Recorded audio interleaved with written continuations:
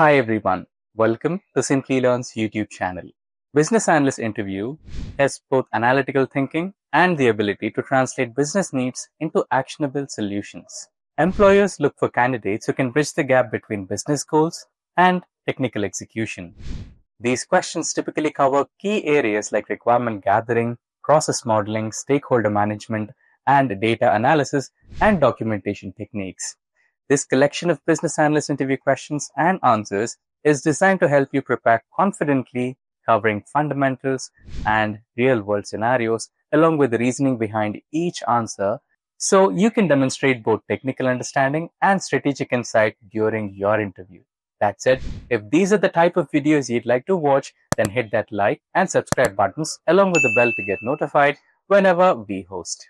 Also, just that you know, if you want to upskill yourself, master data science and business analytics skills, and land in your dream job or grow in your career, then you must explore Simplilearn's cohort of various data science and data analytics programs.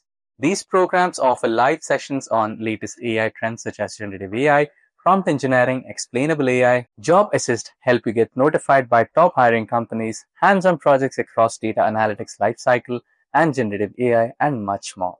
Through our courses, you will gain knowledge and work-ready expertise in skills like data ethics, data analytics, SQL, Python, Tableau, Power BI, generative AI, and over a dozen others. That's not all. You also get the opportunity to work on multiple projects led by industry experts working in top-tier data and product companies. After completing these courses, thousands of learners have transitioned into a data science or a business analyst role as a fresher, or moved on to a higher paying job and profile. If you are passionate about making your career in this field, then make sure to check out the link in the pinned comment and description box below to find a program that suits your experience and areas of interest. So without further delay, let's get started with the agenda for today's session. In today's video, we will be learning about 3 sections of interviews. Firstly, beginner level interview questions. Followed by that, we will have intermediate level interview questions and answers. And lastly, we will cover some advanced level interview questions and answers. So, I hope I made myself clear with the agenda. Now, let's get started with a small quiz. What documents capture functional and non-functional requirements of a project? Your options are A. Business case, B. Requirement traceability matrix, C. Business requirement document or BRD for short, and lastly, user story. Please leave your answers in the comment section below. So now, let's get started with our first question. What is business analysis? So this might look like a basic question, but your answer should impress your interviewer. So you can answer this as, business analysis is a practice of identifying business needs, analyzing challenges, and recommending data-driven solutions that deliver measurable value. It involves understanding how an organization works, its objectives, and strategies required to improve process or systems. A business analyst acts as a liaison between stakeholders and technical teams, ensuring that proper solutions are both technically feasible and align with business goals. This discipline plays a vital role in digital transformation and decision-making process across the industries. Now, let's move ahead with the second question. What are the key responsibilities of a business analyst? Now, you can answer this question as, a business analyst's primary responsibility is to ensure that business objectives are clearly understood and properly translated into actionable insights. Typical duties include gathering and documenting requirements, analyzing data to identify trends and bottlenecks, designing process improvements, facilitating stakeholder communication, and validation of final deliverables against expected outcomes.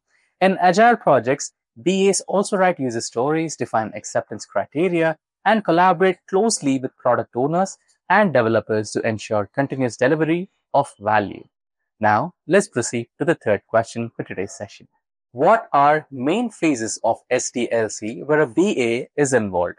The answer for this question is, a business analyst contributes throughout the software development lifecycle, or SDLC for short. So, some of the major parts are requirement gathering. You need to understand and document user needs. Next is analysis phase. Evaluate feasibility and prioritize requirements. Followed by that, we have design phase. Validate that design solutions meet the documented needs. Next, we have testing phase. Support QA teams in validating requirements, through test cases. Next, implementation and maintenance. Participate in user acceptance testing, or UAT for short, and monitor post-deployment performance to ensure business objectives are met. Let's go to the next question. So the fourth question is, what is a requirement? The answer for this question is, a requirement is a precise statement describing what a system, product, or a process should accomplish. It acts as a foundation for design, development, and validation. Requirements can be categorized as follows. First one, business requirements, high-level goals or objectives of the organization. Next is functional requirements, specific features or capabilities of the system must provide. Followed by that, we have non-functional requirements, quality attributes such as performance, security, or usability. Next is effective requirement documentation, ensures clarity, prevents misunderstandings, and serves as a baseline for testing and future enhancements. Now, let's go to the next question. What are functional and non-functional requirements? So, the answer for this question is as follows. Functional requirements define what the system should do, such as the system should allow users to log in using two-factor authentication. Now, non-functional requirements. So these, on the other hand, describe how well the system should perform these functions. For example, response time, scalability, or security level. Both are critical. Functional requirements ensure capability, while non-functional requirements ensure performance and user satisfaction. Now we have our sixth question. What is the difference between BRD, SRS, and FRD? So the answer is, each document serves a different audience and a level of detail. BRD, or also known as Business Requirement Document, captures overarching business needs, objectives, and high-level expectations. It is often written for stakeholders and business sponsors. SRS, on the other hand, System Requirement Specification for short, converts business needs into system-level requirements, covering both functional and non-functional aspects. FRD, which is short for Functional Requirement Document, provides a detailed description of how each function will operate within the system. It operates as a reference for developers and QA teams. Together, these documents ensure traceability from business goals to system implementation. Now, we have our seventh question. What is a use case? The answer is, a use case illustrates how a user interacts with a system to achieve a goal. It defines steps, conditions, and outcomes in a structured format. For instance, place order use case describes how a customer browses products, adds items to the cart, and completes payment. Use cases are valuable for clarifying user expectations and help developers visualize functional behavior before developing begins. Now, our eighth question. What tools are commonly used in business analysis? The answer is, business analysts use a combination of tools for documentation, visualization, and analysis, such as JIRA and Confluence for Agile backlog management and documentation, MS Visio or Lucidchart for process mapping and flowcharts. Then we have MIRO for online collaboration and brainstorming, and Excel, SQL, Power BI, and Tableau for data analysis and visualization. These tools collectively help BAs to gather insights, trace requirements, and improve collaboration across teams. Now let's go to the next question. Ninth one. What is stakeholder analysis? The answer is, stakeholder analysis involves identifying all individuals or groups affected by a project, assessing their interest, influence, and communication needs. For example, end users may require usability updates, while management might prioritize ROIs and KPIs. Effective stakeholder analysis ensures balanced decision-making and reduces the risk of misalignment during project execution. Now, let's go to the last question in beginners section, the 10th one. Describe a typical day in a business analyst's life. The answer is, a BA's day usually begins with reviewing project progress and meeting stakeholders to clarify requirements or gather feedback. They document requirements, analyze data to identify patterns, update user stories or flowcharts, and coordinate with developers or QA teams to resolve queries. Throughout the day, they ensure deliverables stay on track, communicate findings through reports and dashboards, and prepare the next sprint or milestone. Now with this, let's go to the intermediate section. And that brings us to the 11th question. How do you handle conflicting requirements from stakeholders? The answer is, conflicts arise when different stakeholders have competing priorities. I address this by following. First one, understanding the root cause of each viewpoint through interviews. Second one, facilitating joint workshops to discuss trade-offs and align expectations. Third one, prioritizing based on business value, feasibility, and risk. Fourth one, documenting agreements to maintain transparency, and this structured approach ensures alignment while maintaining trust among the stakeholders. Now, let's go to the 12th question. Explain the concept of a requirement traceability matrix, or RTM for short. So an RTM is a document that maps each requirement to its corresponding design, development, and testing components. It ensures that every requirement has been addressed throughout the project lifecycle and helps in impact analysis when changes occur. For example, if a requirement changes, the RTM quickly identifies which test cases and components need updates, preventing missed dependencies. Now, let's go to the 13th question. How do you perform gap analysis? So, the answer for this question is, a gap analysis compares the current state as is of a process or system with the desired future state to be to identify areas of improvement. The steps include documenting the existing workflow or system. Second one, defining the future state goals. Third one, highlighting gaps between the two states. Now, fourth and the last one, recommending solutions to bridge those gaps. For instance, if the as-is process takes 5 days for approval and the target is 1 day, automation or workflow redesign should be proposed. Now, let's go with the 14th question. What are some common requirement elicitation techniques? The answer is, effective elicitation ensures complete understanding of stakeholder needs. Common methods include the following: interviews and surveys for individual feedbacks, workshops to gather diverse perspectives, observation, watching end users perform tasks, prototyping, which demonstrate mock-ups for clear feedback, document analysis for reviewing existing manuals or reports. Choosing the right method depends on stakeholder availability, project complexity, and data sensitivity. Now we have our 15th question. What is the difference between Agile and Waterfall from a BA's perspective?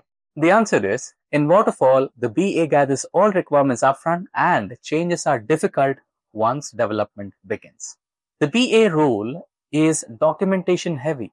In Agile, requirements evolve iteratively, allowing flexibility. The BA collaborates daily with developers, writes user stories, and participates in sprint planning and retrospectives. Agile fosters adaptability while Waterfall focuses on structure. A skilled BA must adjust accordingly. Now, let's go to our next question. How do you ensure requirement quality? Now, the answer is, I apply validation and verification at every state. Requirements must be smart to expand, specific, measurable, achievable, relevant, and time-bound. I also use peer reviews, stakeholder walkthroughs, and traceability checks to ensure completeness and consistency. Additionally, defining clear acceptance criteria ensures that QA teams test against measurable business expectations. Now, we have our 17th question. Describe a challenging project and how you manage ambiguity.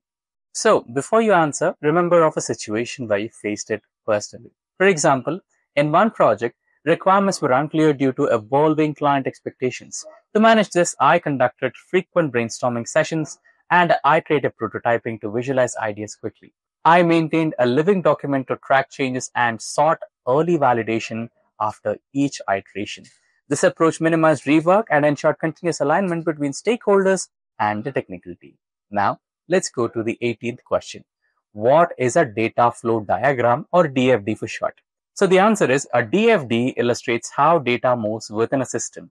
It identifies sources, processes, data stores, and outputs. For example, in an e-commerce process, data flows from customers to order processing systems and then to inventory and billing. DFDs help identify bottlenecks, redundancies, and opportunities for automation before development begins. Now we have our 19th question. How do you prioritize requirements? So the answer is, I use techniques like Moscow for short, must have, should have, could have, and would have, and Kano analysis to rank requirements by their business's impact. Now, additionally, I assess factors such as ROI, cost, risk, and regulatory compliance. This ensures that high-value features are delivered first while maintaining strategic alignment with project goals. Now, let's go to the last question in the intermediate section. What are KPIs and how does a BA use them? So, the answer is key performance indicators, or KPIs for short, are measurable metrics that evaluate how effectively a project or process achieves its objectives. Examples include customer satisfaction rate, process efficiency, and defect density. BAs use KPIs to track progress post-implementation, ensuring that the delivered solution contributes to tangible business improvements and ROI. Now, let's go to the advanced section. And that brings us our 21st question. How do you approach data analysis for business insights? The answer: I start by defining the problem and identifying the right data sources, whether from CRM, ERP, or databases. Then I clean and transform data using tools like SQL, Excel, or Power BI to ensure accuracy. Then I perform trend variance and correlation analysis to uncover patterns. Finally, I present my findings through visual dashboards that support informed decision making. This data-driven approach helps stakeholders optimize operations and forecast outcomes effectively. Now, 22nd question. Describe how would you model and optimize a complex business process? The answer: I use business process modeling notation, or BPMN for short, to diagram the existing as-is process, highlighting inefficiencies such as delays or redundant steps. Then I collaborate with stakeholders to design a to-be process, incorporating automation, streamlined approvals, or system integration using metrics like process cycle time and cost per transaction. I validate the improvements, impact, and document process KPIs for continuous monitoring. And now we are on 23rd question. How do you use SQL as a business analyst? So the answer is, SQL is an essential analytical skill for BAs. I use it to extract, join, and aggregate data from multiple sources. For example, querying customer order histories to identify top performing products. I also use SQL to validate data integrity, perform ad hoc analysis, and feed insights into visualization tools like Power BI or Tableau. This technical capability strengthens my ability to make evidence-based recommendations. Now we have our 24th question. Explain how you work with developers and QA teams. The answer: I collaborate closely with both teams to ensure seamless communication and requirement clarity. For developers, I translate business needs into our user stories, workflows, and acceptance criteria. For QA teams, I review test cases and ensure they align with business rules and assist during UAT. Regular sprints, reviews, issue tracking, and documentation updates help maintain alignment throughout the development lifecycle. Let's go to the last question of today's session, which is, give me an example on how you measure project success post-implementation. So before you answer this, take a situation where you face this. Let's say we consider a scenario. In a process automation project, I measured success through key metrics like reduction in manual effort, faster turnaround time, and user satisfaction. For instance, automation reduced approval time by 60%, saving approximately 25 hours per week. I compared post-implementation KPIs with baseline data and presented results in a performance report that demonstrated tangible ROI and improved customer experience. So that was the last question for today's session. And with that, we have reached the end of this session on Business Analyst Interview Guide. Should you need any assistance or any other resources that we have used in this session, like PPT or others, please do let us know in the comment section below, and our team of experts will be happy to assist you at the earliest. Until next time, thank you for watching and stay tuned for more from Simplilearn.